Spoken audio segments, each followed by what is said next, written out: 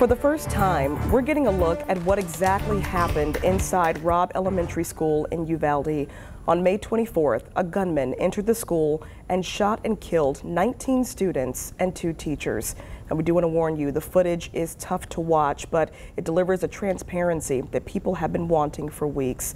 The first thing we want to highlight for you is how fast the shooter's able to get into the school, down the hall, and into the classroom. Here's Tony Floletsky.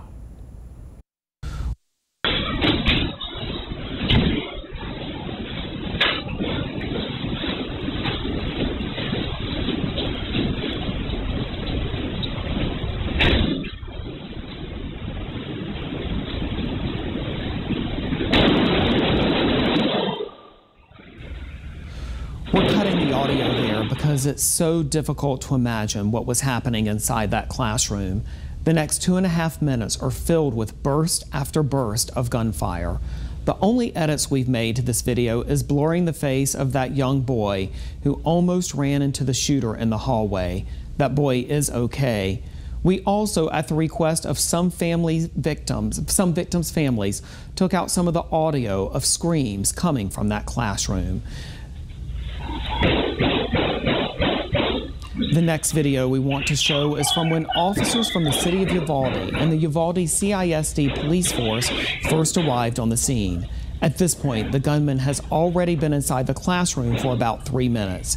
He is still shooting. You can hear the gunfire as officers arrive.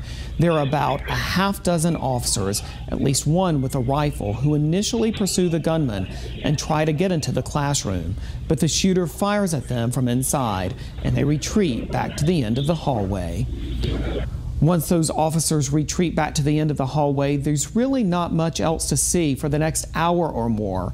But that's the point, and it's why we've time-lapsed these next clips.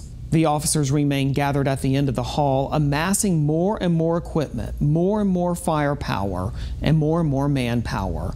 They have shields brought in. They have gas canisters brought in. We saw more than a dozen rifles pictured before we lost count. At one point, after another round of gunfire from the gunman, the officers repositioned farther down the hallway, closer to the classroom door. But even after that, it's another 30 minutes before the officers make their final entry into that classroom to take out the shooter. This law enforcement response remains under investigation. It is the subject of a State House and Senate committee hearing.